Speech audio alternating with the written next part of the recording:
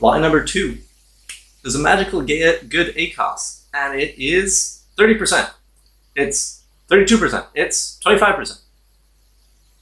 Whatever the number is, it's wrong. There's no magical good ACOS. A good ACOS depends on your industry. First of all, it depends on your own pricing strategy and your positioning in the market. Are you either a premium brand, middle of the road, cheapo?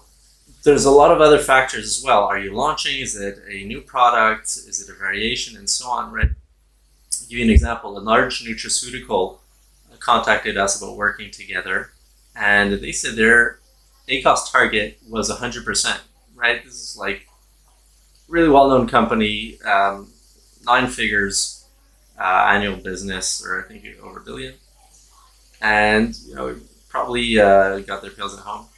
The point is, they're willing to completely pay the entire revenue of that first bottle of pills to Amazon, even though obviously they have a cost of goods sold beyond what they're paying in advertising fees, because they're profitable on the repeat orders that come from that. It depends on the industry and the nature of what you're selling.